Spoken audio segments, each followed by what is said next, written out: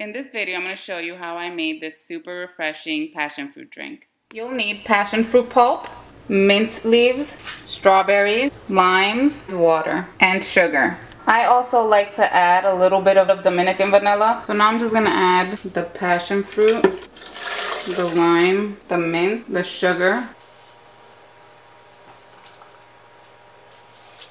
and the vanilla. And now I'm just going to blend everything up. Now I'm going to take my strawberries and I'm going to place them in a pitcher. So now I'm just going to take my strainer and I'm going to strain the passion fruit. And I'm just doing this to remove the seeds and the mint leaves.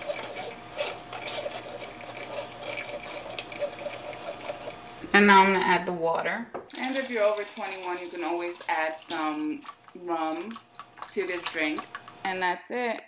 I hope you enjoyed this video. If you did, please like and subscribe. Thanks for watching.